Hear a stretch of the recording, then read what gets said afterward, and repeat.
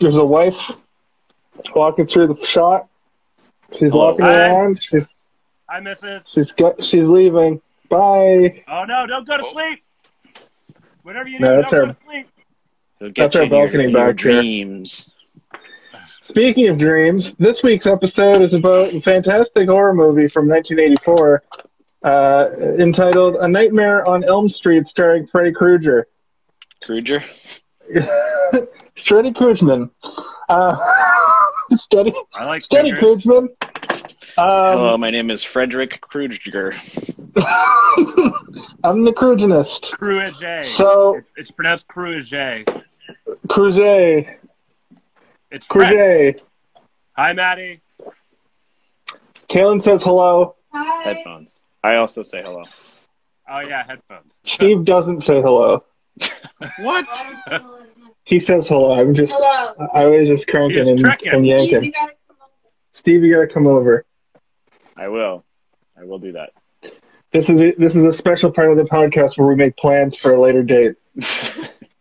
And none of you viewers are invited, nor am I. Yeah. Well, you're not invited, Kaylin, because you live in a different province, and other reasons I won't get into this week. I feel like I've kicked that horse enough. It's on you now, buddy. So I feel like that's going to be the next horror movie. Let's start with what we did last week and go around and talk about like how this movie entered your life when you saw it for the first time, and just give me just you guys tell me about how, if this movie's influenced your life at all. And let's start with Kaylin this time. Bonjour. So I saw this movie for the first time, I think last year or the year before for Halloween. Again, like I didn't really watch horror movies growing up, and the majority of the classics were essentially before my time, like the originals, and then sequels and whatnot. But like the originals before my time. But I checked them out for the first time about a year or two ago. I just did the whole.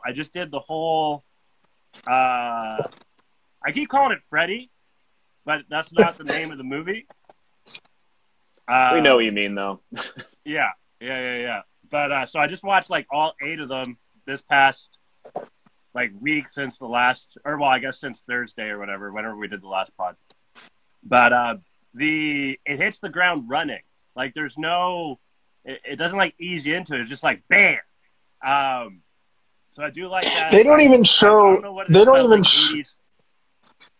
I was just gonna say they don't even show they just say his origin story in this movie. They don't show his origin story for like a couple movies, right? Yeah, that kind of blew my mind. We're just like thrown in the mix. It's like Sorry, Caleb, go ahead. No. They show him. Yeah, they show him like making the glove at the beginning, but that's about it. Yeah, you're right. They close to the end of the movie, they give his origin, like the mother or whatever. But yeah, like you hit the ground running. You're just in this universe or whatever. It's like this is what it is. Figure it out, kids. It's got that 80s texture. You know what I mean? Like you can just like feel it. You just feel it.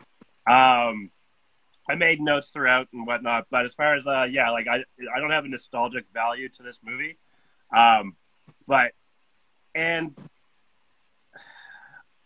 I wasn't scared, to say the least. I was entertained though.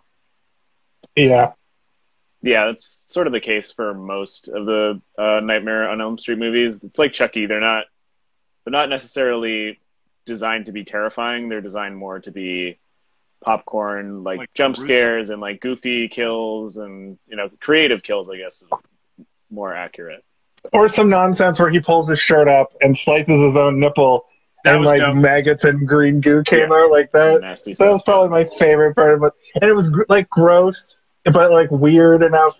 Like Wes Craven, I found did a lot of like really weird stuff. We'll touch on that. I didn't mean to cut you off, Steve. Sorry. Effects, though. Like you know what I mean? It's not CGI. Yeah. Oh yeah. Yeah, they didn't have any CGI yet. It was all camera trickery. I guess for me, I saw this movie when I was in high school, I think. I wasn't a huge Freddy Krueger fan in general until later. I started to appreciate him as a character a little bit more. But in this movie, far less so than in the movies that come after it, he doesn't have that sort of forged character yet. It's just sort of like spooky burn man, growling at you. And it focuses much more on the main group of teenagers, I guess. But it's, I don't know. I don't really have a huge nostalgic connection to this movie in particular. I do for Freddy Krueger. I think that Freddy vs. Jason came out when I was in high school, which would have been like the only one I saw it in theater. I saw it in theaters, yeah. And I was so down for it because like I loved all the monster stuff when I was a little kid. Even though I hadn't seen any of the movies, I still just liked the idea of all these gross, creepy monsters like Jason and Freddy and Chucky and all of them. This movie is it's entertaining, yeah, but it does have a lot of predictability and lull stuff, and it has that classic sort of problem with a lot of horror movies is that all the parents are just so unwilling to listen to their children at all that it's like so frustrating to watch.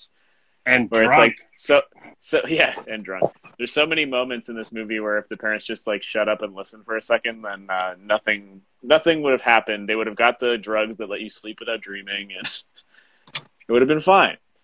But I don't dislike this movie, but it's definitely not my favorite of all the Nightmare on Elm Street movies. I think a lot of people would disagree with me, but I think that New Nightmare, which is I think the 7th movie, I want to say, and I think the first time that Wes Craven returns to direct, and I think he also wrote it, and he's also a character in the movie playing himself.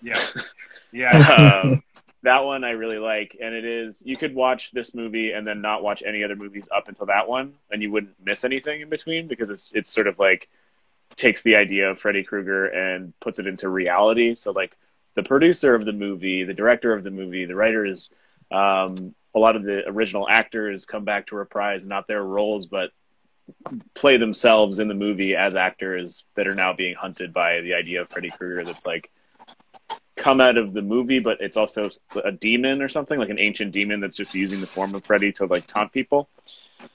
So it's fun. That's my favorite one. I like Freddy vs. Jason a lot too, just because I like the like WWE style fighting that they lay down. Like at towards the end when they're fighting on a dock, they're definitely like pro wrestling fighting each other, and I really like that. Were you finished with your opening rebuttal? That's not a thing. My opening statements. Yeah. I mean, first time I saw it, it would have been during one of like the million Halloween marathons that they would play on whatever channel, just like Spike or whatever, would play all the Nightmare movies back to back, all of the Friday the 13th movies back to back. That would have been the first time I saw it. But again, it wasn't until like later movies that I started to enjoy just the whole idea of Freddy as a character and the Nightmare on Elm Street sort of universe. Yeah, that's sort of what my whole shtick with most of these horror movies is. I would catch bits and pieces over the years, but I couldn't wrap my head around horror until basically during the era of The Walking Dead. And The Walking Dead desensitized me to the point that I could even enter this realm. And this realm, I couldn't even really fully explore until 2020, like during the pandemic. Yeah, during the pandemic, I watched a shit ton of movies, and I've watched a bunch of horror as I've talked about on this show. And this movie I've been wanting to see for a while, because as a kid I had it in my head that it was like the world's scariest movie. It was like, it was going to haunt your nightmares in real life. And out of these 4 movies, like I've now seen Chucky, and I've seen Friday the 13th, and I think Halloween is one that might surprise me as well. But this one I think is going to be ultimately the one with the most gore and attempted scares, because it's so like it's a Wes Craven trying to be an event theater movie in the 80s that teens were going to see and get freaked out by. And it's one weird situation after another where even like Chucky was basically like almost an action movie in its structure, and Friday the 13th, like nothing really happens in the first movie. It's just kind of bizarre, and it's kind of like this dude stalking the different kids, and there's no real creative kills like the later Friday the 13th movies. And the Kalen's right, like this movie really hits the ground running, and I really I really had a good time not knowing what was going to happen next. Right from the beginning, where I've seen that opening bit spoofed 100 times. You know, Rick and Morty, Weird Al's done his own take on it. Quick question: Why'd they frame it so small or whatever? Like, why wasn't it the full screen or whatever? I don't know. Maybe just it's a dream. It's an Inception situation. Maybe it was just clever filmmaking. I don't know. If you think about it, if you were in theaters, it was like, you know, it just kind of got small. It was, I don't know. I don't know. But growing up, it just scared the shit out of me, and I'm honestly surprised that this one holds up to what I imagined it to be as a kid. It probably would have fucked me up if I saw it in, you know, when I was in 1990, when I was 5 or 6, when I started actually seeing movies like this, compared to the first Ninja Turtles or the second Ninja Turtles movies, which were my favorite shit when I was a kid. That's what it. We'll have to do that. That's what have messed me up. Oh yeah, we definitely have to do the Ninja Turtles fucking month. So yeah, I guess we could just kind of talk freely now that we've sort of opened up with our history. I wanted to bring up the fact that there was a thing that happened in a lot of movies, and still happens, but you don't see it as much now. But back in the 70s and 80s, you saw the little introducing, and then a big name. And this movie very famously introduces Johnny Depp. And Johnny Depp's death in this movie is one of the grotesque... He's deaf? What? What did you say? Yeah, his death. Johnny Depp's death in this movie. Oh, yeah. It's one of the most grotesque deaths I've ever seen, with a really interesting special effect. Now, he can't stop falling asleep to help his girlfriend out. He just can't fucking stay awake. She's just like, stay awake. And he's like, yeah, sure, babe. He's a sleepy teen. He's a sleepy teen. He's the stereotypical, like, off camera, he's got a storyline where he's constantly smoking weed or something. He's like that jock that smokes weed. And he passes out, and he gets sucked into the bed. It's a very famous scene. You see it in, like, horror movie, like, recap montages all the time. And he just gets spurred out as just red liquid, as just blood. And the effect is, obviously, they took a set of a kid's, you know, bedroom, and flipped it, and it just comes out. And then the cops go in, and they keep talking about, like, oh, do we need an ambulance? And the guy's like, we need a mop and bucket. And then later, the cop's like, he's still in the bathroom puking from the first time he walked in the room. Like, that affected me. They know what the cause of death is? It's like, he I don't exploded know. Upwards? I don't know. Yeah, the interesting thing is I think that in this movie they created a rotating set for the part at the beginning of the movie when I forget the character's name, but Tina, the first death. Quick question: why was the camera so zoomed on her face, or like what lens were they using, or something? It almost made her like fish-eyed or whatever, like her opening shot. They probably used a fisheye lens. It's probably more fisheye. Yeah, it's more. It's odd to look at. So because they're in a dream world, they probably wanted to give you a sensation of something that's not natural to your eye in terms of like the filmmaking itself. Yeah, in the later movies in the Freddy series, they really do a lot to visually indicate that stuff is not right immediately in terms of like lighting, depth of field, things that are out of focus or in focus, even just coloring of things, just so that you as an audience you're not like immediately thrust into like, oh, this is a dream, but there's stuff that's unnatural about the shots that they're using that are little visual clues to you. Like the whole ending sequence is we'll get to the ending, but like I knew, I was like, there's no way the ending is this happy, and then the fucking twist. Yeah. The other thing, just before you go on, Steve, I wanted to note on that the arms, Freddy Krueger like stalking her down the alleyway, and then his arms going all fucking weird and long for like a second. There's a lot of that kind of, yeah. There's a lot of those kind of like really weird things like that, and I think it's the movie.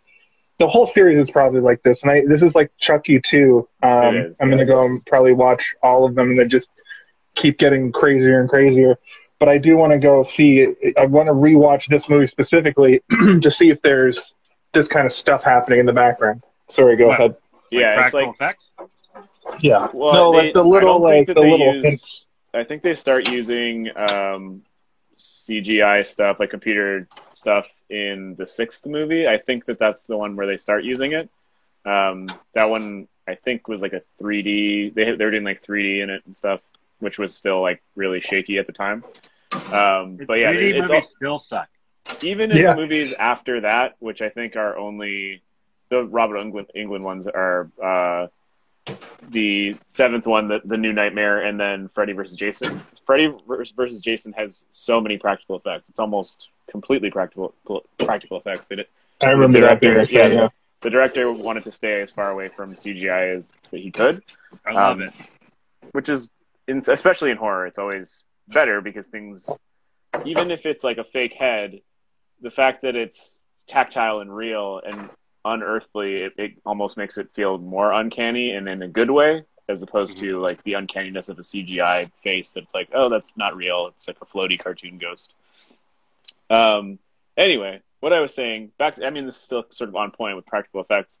They built the rotating room for the first kill so that she could crawl up the wall and have it look like somebody was, dragging her around on the ceiling. And that was a rotating set so that she could slide up and then move across. And I believe they used the same rotating room for the blood. They're like, yeah, we'll just use this room again. But it would have been smarter if it was just a locked down room with the stuff going up, or if they just put the camera upside down. Because what ended up happening is a bunch of people got electrocuted, one. Oh my god. And the room started to rotate because the blood was all pooling at one side, so that when you start to see the blood like drifting off to one side, that was not meant to happen. That was actually an accident, and it was because it was pooling and the whole room started to rotate. It ended up looking really cool. It looks really cool, yeah. So it worked out, but yeah, it wasn't supposed to happen apparently. Rotating sets, cool, always cool. It's never not cool when they have a rotating set in anything. Like I would be hard pressed to find there's SNL performances that are enhanced by a rotating. Billie Eilish very recently did one like that for, I think, for literally Bad Guy, and it's fucking cool. And they're just it's locked in like the shots like this, right? So all you see is the room spinning, and then you get to see a wide shot as they went to commercial, right, of the rig. And I believe they use it in some famous musical, like Singing in the Rain or something. Yeah, it's definitely not a new invention to this movie. It's like 2001: A Space Odyssey did it. Oh man, we got to do that movie.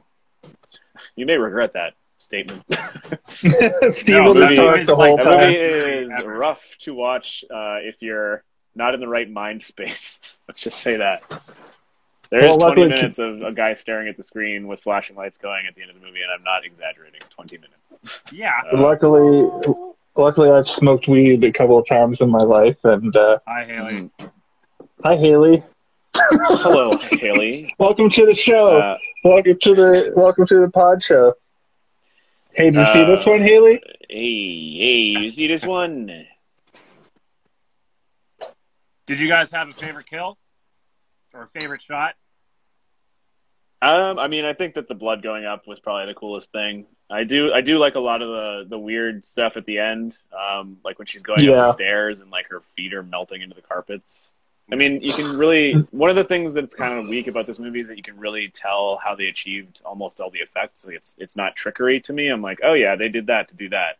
And that's not even me being like, I'm familiar with effects. It's more just like, no, I can tell that there are holes in the stairs filled with toothpaste or whatever the fuck. Well, they used the same holes in the stairs it looked like to do the little fire effect for after Freddy Krueger was walking around the house on fire, which was an interesting effect too, because it clearly goes from Freddy to a guy in a Freddy suit with like a fake ass mask who's just on fire, and they can only show him for like a second because it's a dude on fire, but they get a lot of mileage out of that, just like that ending scene in Chucky where he's walking down the hallway. They get a lot of mileage out of this on fire Freddy bit, and all of it was cool. I really like the fire footprints on the ground, and I really like the stuck footprints because it reminds me of like some of the stuff in these dream sequences reminded me of real dreams where you can't run. Even when Tina's running away at the beginning and she's running all like ah, almost and it's real. Spot. Yeah, it's really like horror movie, but it's also like just fucking dream run away. Logic, but it's dream logic. Yeah, there's a lot of that cool stuff. I think that like it's clear to me that they were trying to do a thing where it looks like she's running really fast, but the background is moving really slowly. So she's supposed to be doing a thing where you're trying to run, but you can't run in a dream. Yeah. I don't know if it 100% read the way that it was intended to. I feel like there are people that would watch that and be like, why is she running so slow? Run faster. And it's like, it's a dream, man. You can't run in your dreams. You ever try to throw a punch in your dream and it just doesn't work? And you're like, oh, my arms. My absolute favorite thing in the whole movie is when she basically Home Alone's Freddy. She basically she gets the house all set up, and then she's like, "Hey, Dad!" And why can't the dad just fucking cross the street and investigate? Like that whole thing was weird, where she kept yelling out of the locked house, like, "Come over here!" And calls them like, "Come to help me!" And that's like plays into the whole like, is it all a dream? Like, are we all? Is it all a dream? Yeah. We'll come back to that question later. But she fills a light bulb with shotgun shells. Now I think about it, that was like too many shotgun shells. Where'd you get all that fucking ammo? And then she sets up. Oh yes, that's right. But she sets up this elaborate. He doesn't live there, though. That's the thing, right? Her parents are extremely separated. But she sets up that hilarious sledgehammer bit that smokes Freddy right in the chest, which was great. That was a good one. The one thing that like I found, I think unintentionally comical, but it's because I like made a note of it, is she's like, I'm gonna wake up in 20 minutes and you have to come back and check on me in 20 minutes and break the door down. And then she does all of the Home Alone preparations between that and her waking up. I'm like, do you know what's funny about that? The version that I have, I'm glad that you brought that up. The version of this movie I actually rented from Amazon Prime Video. You guys owe me $2.50 each. Just kidding. I'm just joking. I bought it. I checked, but as soon as she was like, in 20 minutes, knock this door down. It didn't go that way. About 10 minutes later in the movie is actually like the end of the movie, like the ending bit. But there were 20 minutes and 10 seconds left in the movie. Oh, I see. So the end of the movie was 20 minutes. Okay. So I don't know if that was intentional, if Wes Craven was trying to be like, we're going to do a thing here. But the whole sequence and them wrapping it up happens about, 12 or 17 minutes later. Right. So I don't know if that was intentional or not. It probably was, because it doesn't make any sense logically, because they could have just had her say an hour. She could have said any amount of time that would have made more sense for her to have a conversation with her drunk mom, start filling light bulbs with shotgun powder, gunpowder, and like successfully rig up a sledgehammer to. Was that a meta dream reference / joke? Maybe. What? Maybe that was different. Well, time's different. It's like you're gonna check to see how much time is left in the movie. Maybe. Yeah. I mean, you wouldn't be able to do that in a movie theater in 1984. That's true. Or even in 1984 if you had it at home, because it's, you can't see how much time is left on a VHS either. I mean, you could look at a clock and then look at the clock again after. That's how they used to do it. I will not. I refuse. I will not. But, I mean, it is heavily implied at the end of the movie that entire ending sequence from her going to sleep and waking up, that she didn't actually wake up and she was still dreaming, right? Because her mom disappears into the bed, the car pulls up, Freddy is the car, and then mom turns into an inflatable sex doll and gets sucked through the window. Yeah. That scene was really, really fucking weird. Like, she like bounced and was clearly out of sex, but like a air-filled mannequin of some sort. Yeah, she was a rubber lady. It's not the ending Wes Craven wanted. No, it was supposed to end after Freddy disappeared. Was it Nancy? Yeah, Nancy was supposed to be triumphant. It was supposed to be like all good or whatever. In the end, she killed him. But the studio's like, no, we got to make it so there's like, sequel possibilities. I can only imagine how the next movie starts, though. Don't spoil it for me, because I really want to see. They're all kind of independent of each other. Yeah, it's not really linear. Yeah, a lot of them take different characters. It's just like the Freddy movies don't act the same way as the Chucky movies do, for example, whereas the Chucky movies have recurring characters for a little while, and then Chucky kind of goes off and does his own sort of adventures, the adventures of Chucky. The Jason movies have a similar thing where Tommy Jarvis is a recurring character after a little while. This one is just like Freddy loves killing people in their dreams. Loves killing teenagers in their dreams with a bit of a sexual undertone, but also a bit of a Bugs Bunny undertone. He likes to be real creative with his kills. The two most iconic scenes in this movie that I've seen 100 times are the one I mentioned with Johnny Depp, where he gets sucked into the bed and just spurted out with water. And the other one is where Nancy's in the tub and the claw comes out. And then they do a really creative thing where she gets sucked down into like a dark watery pit. And I really felt the suspense with that, because she's in the midst of trying not to fall asleep. And why would you get into a nice, comfortable, warm tub if you're trying to stay awake? Doesn't make sense. Man, she was stressed out. She's just taking those fucking stay awake pills the whole time that don't even work by the time the end of the movie rolls around. That was one of my favorite shots, though. Like the hand coming up, like it's just very symmetrical. It focuses her legs kind of like focus towards it, kind of thing. And then when you hear the mom and it kind of like slinks back in, but it's so smooth. Like it's not. It didn't feel like an awkward kind of motion or whatever. It was just like very. Yeah, it's also really cool visually when she's trying to get out of the tub, and from the other previous shot that there's like this void beneath her. Yeah. And I'm not sure if she was just like miming that, like she just had her body down, or if they literally built like an oversized tub for her to sink down into. But I think that what they achieved there visually was it sold it for me. I was like, wow, this is good. This is pretty good. Probably had to build that on top of a bathroom set on top of a pool. So I watched it with commentary, and it was like a raised level for the bathroom, and it was a tub with like a portion of it cut out and like a big like water tank underneath. So she could just dip down into it. Okay, cool. Yeah. So is the water tank that they shot the scenes of her struggling, the actual tank that she was being pulled into, or was that a separate? Pretty sure that was separate. Yeah. Okay. Because that was pretty horrifying. I almost drowned a few years ago, and the hopelessness of the sensation of like this could be it, drowning, is unparalleled to anything I've ever experienced. Not sorry to bring it down. I did survive. My wife saved my life. I don't give her enough credit for that. I was thinking about that the other night, how she literally saved my life. But that scene was one of the scenes that really got me to go, ugh. Yeah. Also, for some reason, like, gore doesn't affect me at all.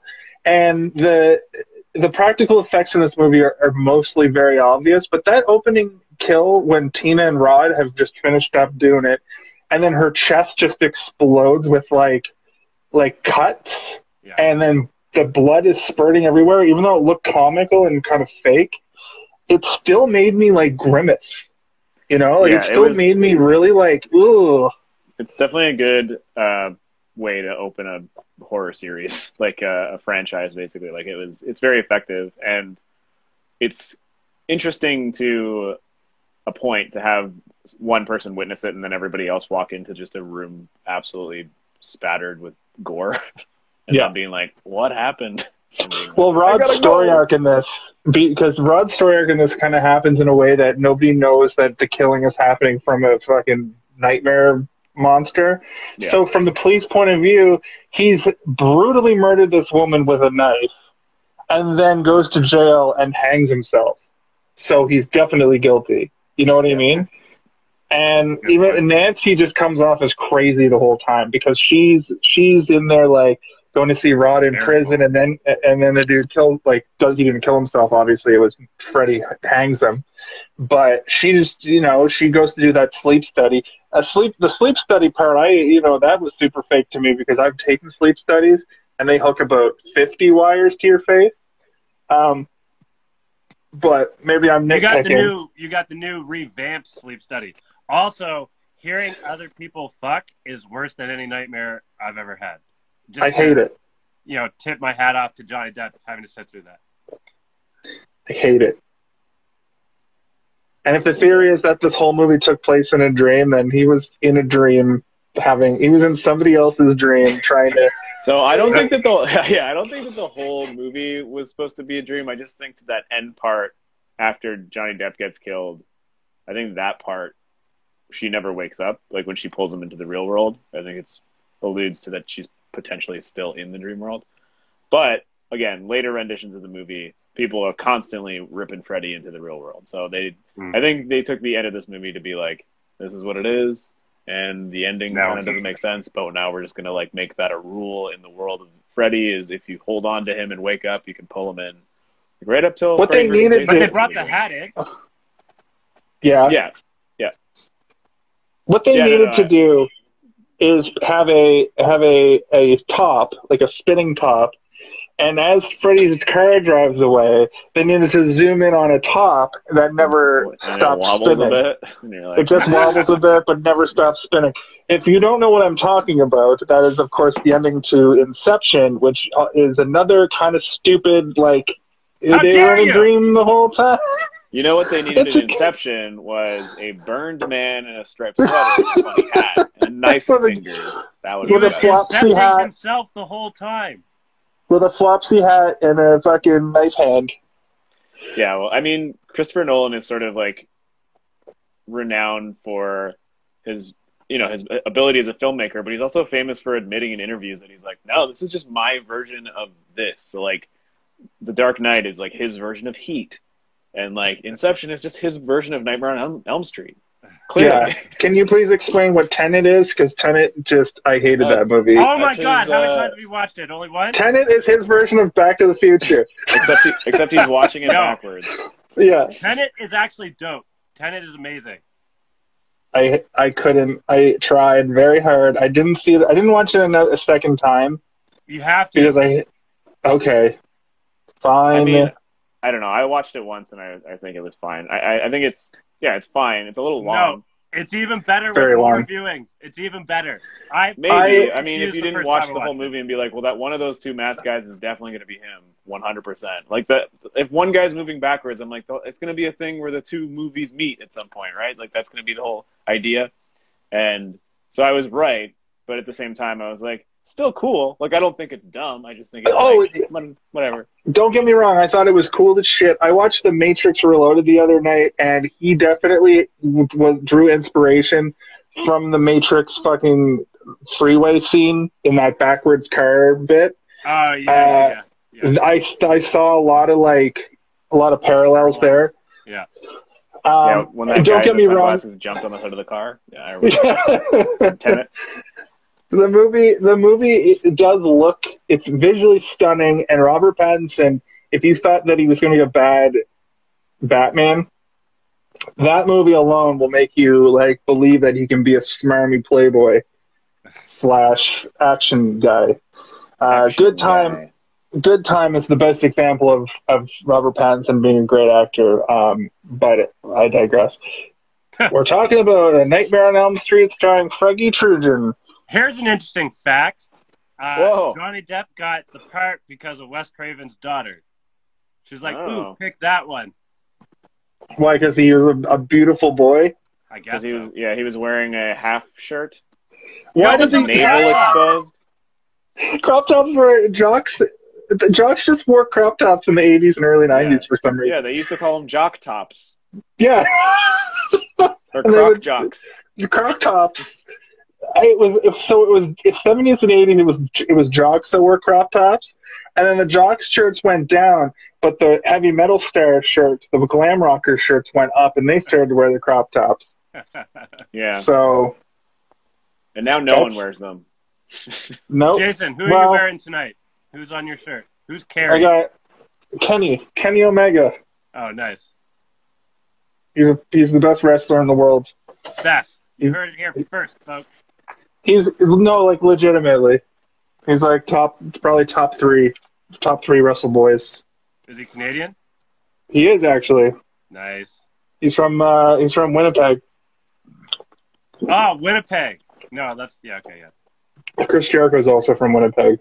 I don't know if you guys know who Chris Jericho is, but name kind of sounds familiar. Was that movie about him? Nope. Yeah, let's not talk about that. The wrestler? Yeah. Okay, Chris so Jericho? the funny thing about the wrestler is that Chris Jericho's career has almost turned into the movie The Wrestler, and he kind of has started to look like Randy the Ram. Anyway, Yeah. it's funny to me. Just like old grizzled vet. I'm an old grizzled vet. I'm Johnny. I'm Recky the Ram or whatever the fuck. That's a movie I'd like to talk about on this podcast because of my wrestling fandom. You can make it happen. Sure. It's kind of like a horror movie in its own way. What? Yeah. And that you guys are horrified that you have to sit through a movie about professional wrestling? No, I like The Wrestler. It's a good movie. It's like a David Ayer movie, though, isn't it? Yeah. So Something it's a film. It's a movie. Would you guys consider A Nightmare on Elm Street a movie or a film? I mean, it was shot on film. It's a movie for sure. Yeah. Do they ever mention the street name? I don't like. There's no movie title shout out once, but I don't even think they mentioned Elm Street once. No, and I think the closest to the title is they say it's a nightmare. Yeah. You're having a nightmare, and this is our street, Elm Street. No, I think the Elm Street bit. Do you know what's weird about this movie to me? Also, there's that shot when they go to Rod's funeral, and they're clearly in California, but that neighborhood they're in for most of the movie just looks like a suburban Midwestern neighborhood. In my whole life, I thought this took place in middle Ohio. America. Yeah, it's because I think that a lot of movies try to set themselves in sleepy towns or smaller suburban areas because there's more of a sense of isolation. Yeah. And even when you're on a street that is crowded with houses at night, if you've ever lived in suburbia before, it's like a ghost town after 9 p.m. There's just nobody outside, true, yeah. really, right? And I think there's something more uneasy about that, which is all of these movies are filmed in California just because that's where all movies are filmed at this time period because it was the cheapest way to make a movie. Yeah. If you can get away with filming on a specific strip of road, north of Hollywood, you're going to do it. But unfortunately, finding a graveyard where you can't see palm trees in the background is a little bit more difficult.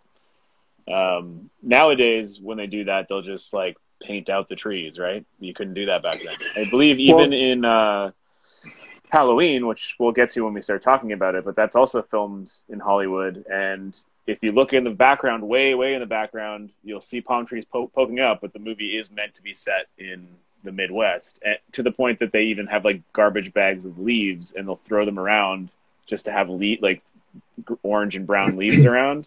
But it's always you can tell there's just not enough leaves. You're this looks like someone just strategically put these leaves down.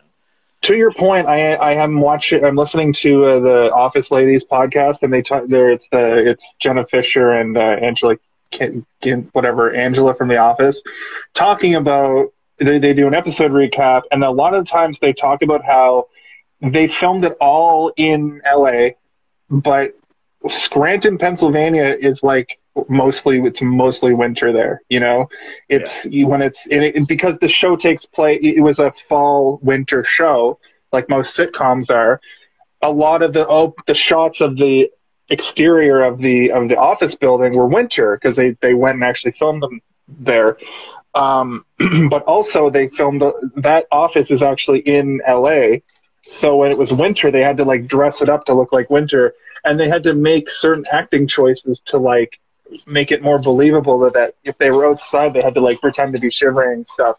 And they had to paint out palm trees a lot of times when they were going to other places in Scranton, when it's actually just driving down the street somewhere in LA. They just, on like a studio a lot. Yeah. So I think to be said is like, I don't know where this is meant to be set, but it's difficult for you to not just think that it's in LA somewhere because there's a whole scene of a graveyard with palm trees everywhere.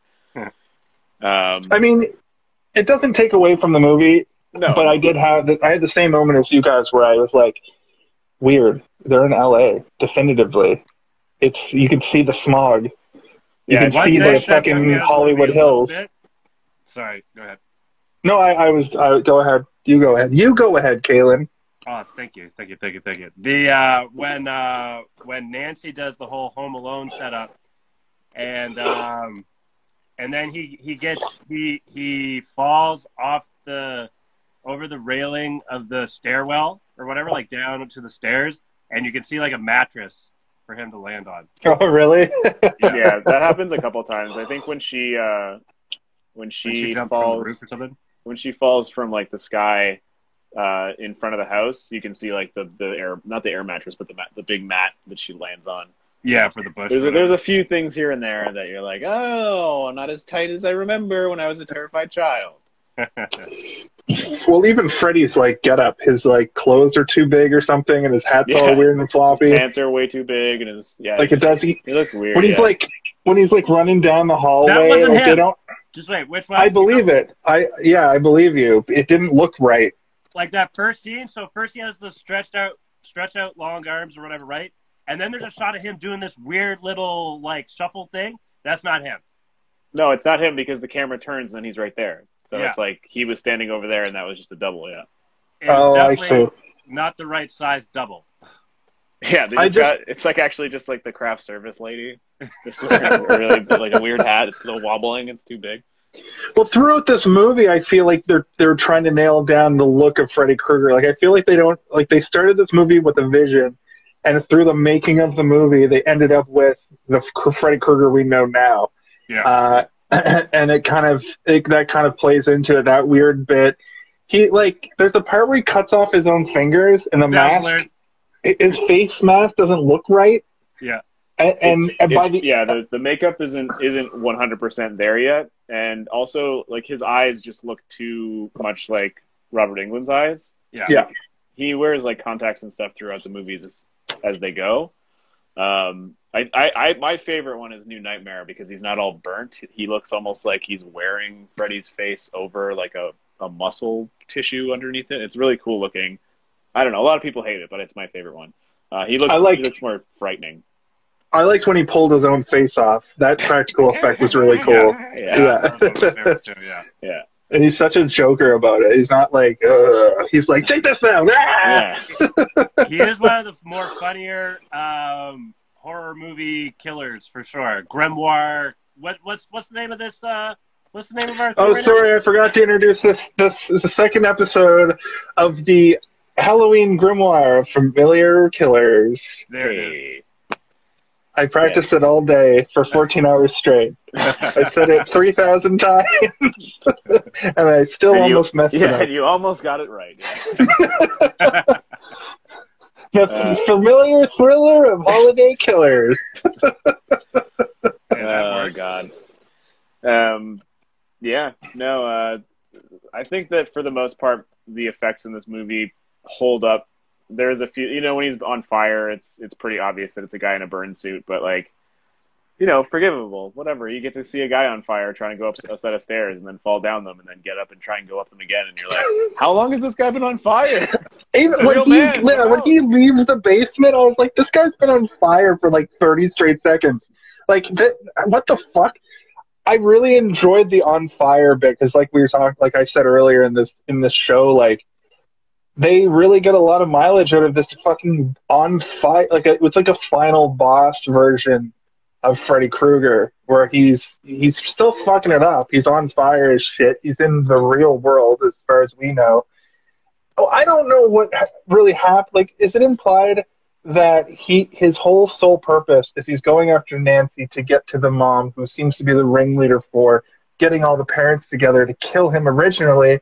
And were the movies supposed to originally be like, each movie is like he's ticking off parents? Because obviously the way you guys describe it, it takes an immediate detour. But, she gets pulled like, wow, and then he kind of lays off.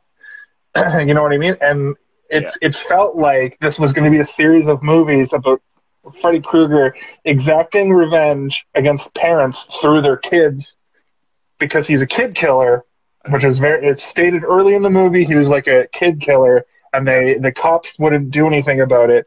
So the parents get to band together and burn him alive, and that's why he's got the fucking burnt face. That's why he goes after kids. Did you guys have to turn the volume up really loud on your guys' copies when the mom was explaining the story? No.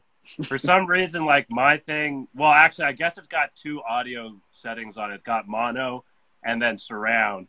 It was playing on mono, and I had my TV up to 100, and I still had to go I sat by it, and it still wasn't working, so I put on the subtitles just for that little scene when she's telling Nancy about what happened, because I couldn't for the life of me hear her. I could not hear her. That means that that scene was only in stereo, and the mono channel was only playing a very small fraction of the sound. If you had a proper mono, like if the TV was set to mono, it would have played out of the right speaker probably. Ah, okay.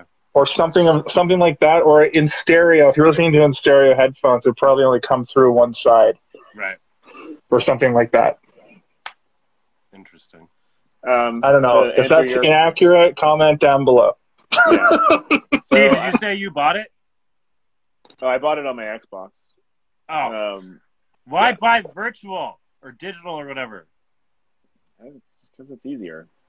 Yeah, I couldn't find it to stream for free, so I bought it. I paid $5 to rent it, and I felt like a real, that kind of. It was very cheap. Yeah, I think mine was like $4 or something. Yeah, mine was $4.99, and it was a rental, so I only have it for like 2 days. But I have a physical copy of it somewhere, but a lot of my DVDs are like packed away right now. I just don't have space to have them all out. Yeah, I don't have a DVD collection either, so it wouldn't have made any sense to just own a single copy of Nightmare on Elm Street. Yeah, that's my whole collection is Advent Children on Blu-ray and a single copy of a Nightmare on Elm Street. For a podcast I did. Yeah. So anyway, to answer your question, it's not a series where he's going after the parents one by one. That would actually be kind of interesting, but that's not. That would be, yeah. It's not what it is. It's just like generally they'll introduce a new protagonist. Either they're moving into the neighborhood, or it's a character that you haven't met in a previous one, and then you focus on that character, and slowly, almost every movie, it's them having to discover who Freddy Krueger is, even though we know who he is. They hear about the story, the myth, the legend. Yeah. Even in Nightmare on Elm Street versus Friday the 13th, they still have to do the we got to figure out who Freddy is. That one, they have an actual proper, it's like a flashback to before Freddy was dead. Yeah. And he has like a photo album of all the children that he's murdered or whatever. And the parents, he's in like a hut though. It's not a boiler room. Well, that movie is like a Friday the 13th movie is happening and a Freddy movie is happening, and they kind of converge because Freddy goes into Jason's dreams and is horrified by what he finds. Yeah. Well, I think the concept for that movie is he brings Jason back to life in order to frighten people into thinking that Freddy is back. Make 'em So like believe Jason's killing people, so they think it's Freddy Krueger in the town that he sends them to. Actually, you know what? I think in Freddy Krueger in that movie they do explain that Elm Street is supposed to be in like the upper Midwest or is it maybe it's closer to the East Coast? But yeah, it's supposed to be like closer to the border of Canada. It's not supposed to be in California. Yeah, I thought it was like literally Ohio or Wisconsin. I think Ohio is correct. I think you're correct, but I'm not 100% certain. That sounds familiar though. And then I think Crystal Lake is supposed to be like a whole state over, even though in that movie it seems like they get there within like an hour. Like they're driving, just drive fast. But yeah, often these movies are kind of completely isolated from one another and characters don't really overlap. But, you know, they're still fun. They're just meant to be, you know, fun vehicles for how gruesome can we make these kills and how creative can we make these kills. It's like the entire plots are sort of based around interesting kills, I guess. That's true. I thought so. We have about The second one was about coming out. Sweet. I'm going to watch it. We have about 7 minutes left here. Before we get to our final thoughts, I wanted to say that we never really talk about this on this show, and I'd like to introduce it to this particular episode. But the sound design, particularly the like score or like the horror element of the it's not really music, it's more like an ambience. Yeah. There's a couple very specific. There's one that kind of sounds like Psycho, but there's one that kind of just sounds like almost like a, I don't know, I want to say a chant. It's not really a chant, but it's almost Freddy's theme. Yeah. And it really stuck with me, and I really enjoyed how the music and sound design. When I say music, it's the best way I can put it. It really enhances a lot of what's going on, especially when Freddy's being a dork, like when he's being all like trying to be funny, because it's still like Wes Craven knew that like you could have Freddy being cracking wise is almost scarier than him just coming in and be like, "I'm going to kill you, bitch." Yeah. Also, he doesn't say bitch once in this whole fucking movie. That comes with as the franchise goes. He says it more and more and more as it goes. Okay, awesome. Yeah. That's to the point that you're like, is this his catchphrase now? He just calls people a bitch? Yeah, it's a Rick and Morty reference because there's an episode where there's an alien that's basically just Freddy Krueger, and he just says bitch every 2 seconds. It's hilarious. Yeah, but yeah, we have bitch. You can run, we have but you can't hide, bitch. And then he goes to see his family, and he's like, "Oh, bitch, thanks for dinner, bitch." Yeah, so we have about 5 to 7 minutes left here. Let's. I'm gonna start us off this week, and just give my final thought. I'm actually gonna rate this movie pretty high. I'm gonna give it a 4.2, which is, I think, high for a slasher flick. But I think that there's so much. Like, you don't see a horror movie that does so much world building, but also keeps such a baseline, like, origin feeling, you know, like a first one of the series. It reminded me a lot of Hellraiser. Hellraiser is its own completely different thing. It's like Hellraiser is like a Slayer song come to life. But this they built. There's a lot of lore. There's a lot of world building. You get a really good feel for who the Freddy Krueger character is and what his motives are, but also the insanity of being able to just be in dreams. And they really nail what a dream looks like, or when you try to explain a dream to somebody, and let alone make it into a film or a sequence in a film. Like Wes Craven really nailed that. I saw a little bit of trivia here. I won't get into it too deeply, but he came up with the basic idea over a 3-year period from a group of Southeast Asian refugees from Hmong, and they all died in the throes of horrific nightmares. So he got this idea from folklore anyway, which is also. Yeah, news based on folklore, like that's also like really cool to me, and I think I'm excited to go watch Chucky movies for what they are.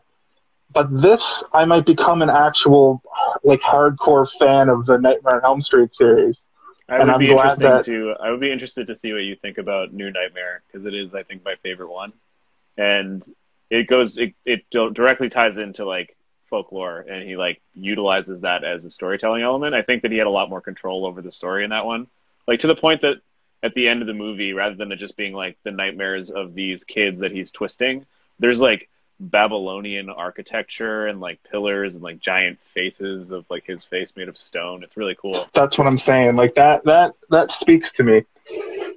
So yeah, 4.2. I really enjoyed this movie, and I rated it a lot higher than I thought I would. I had it sitting at a 3 while I was watching the movie because I was just like, I don't know, man.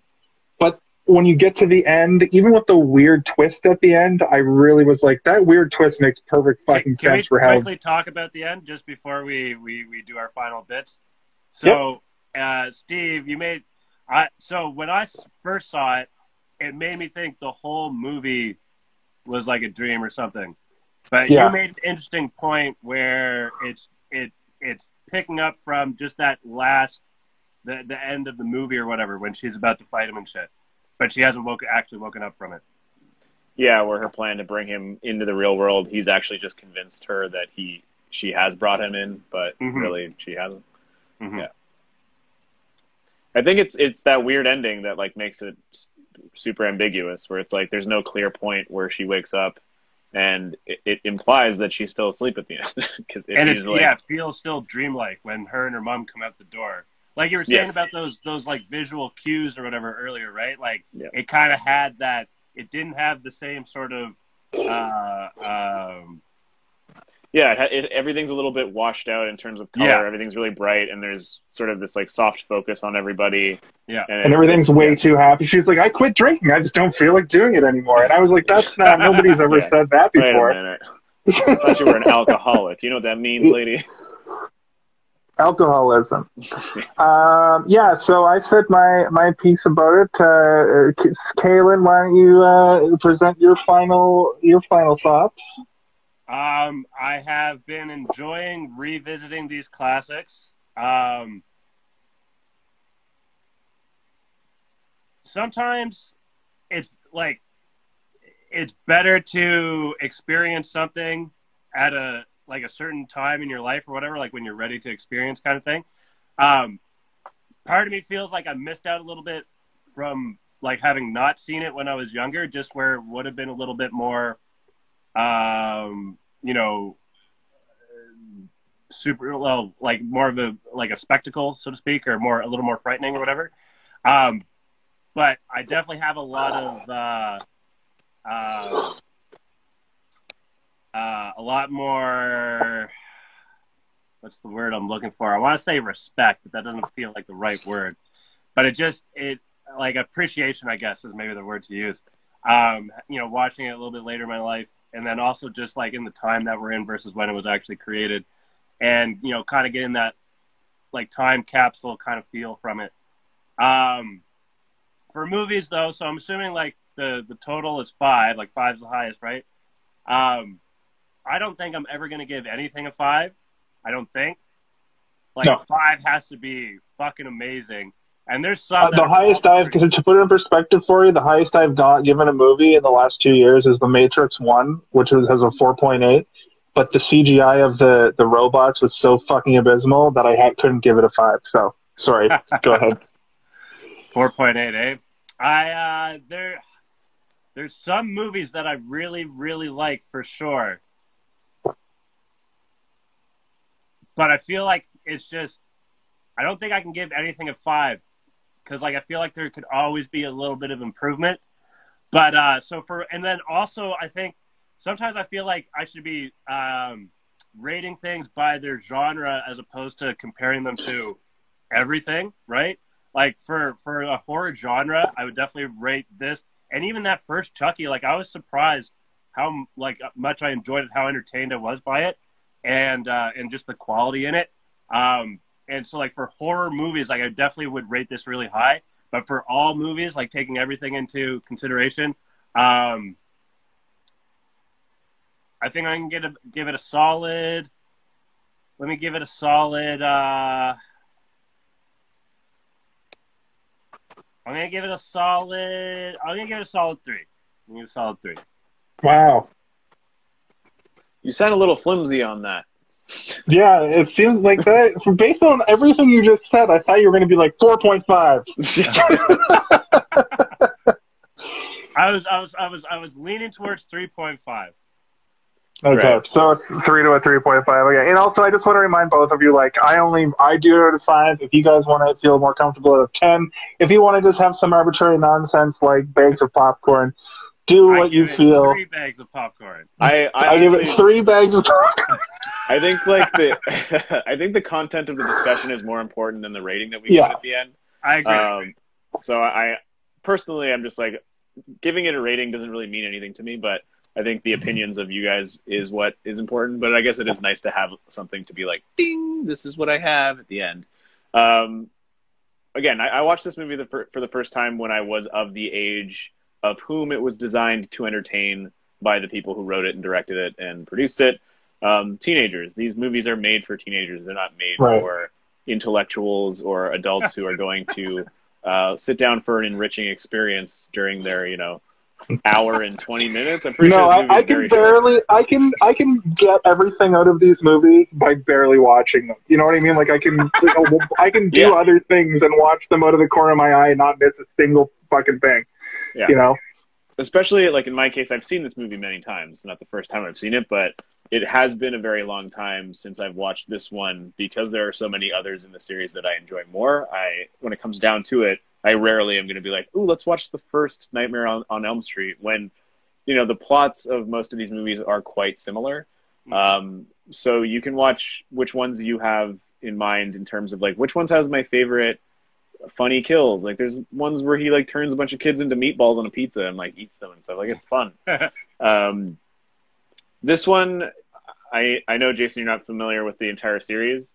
I don't think it's the strongest one. I don't think it's the weakest one at all. But there is something to be said about the fact that it is the first one. It is the foundation. You're correct, and it is the one that launched a franchise. And I'm pretty sure it's responsible heavily for New Line Cinema being able to compete with other production. They were in a situation like Square Enix was when they put out Final Fantasy, where they had one shot to make another movie, and they built their whole New Line Cinema survived the 80s because of this. Yeah. And so New Line Cinema, I think, is still around to this day in some form.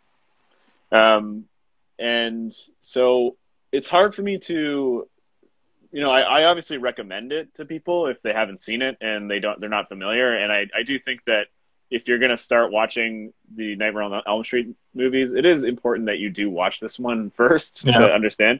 So, like, I didn't watch this one first. I watched Freddy versus Jason first in theaters, and then I was like, I like this Freddy guy.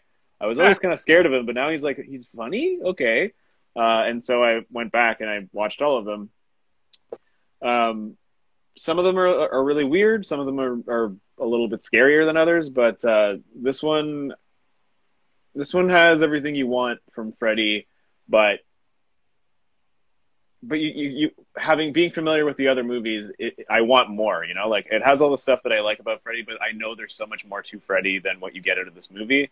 That while I'm watching it, I'm like, oh man, I want more of the goofs and the attitude that he has.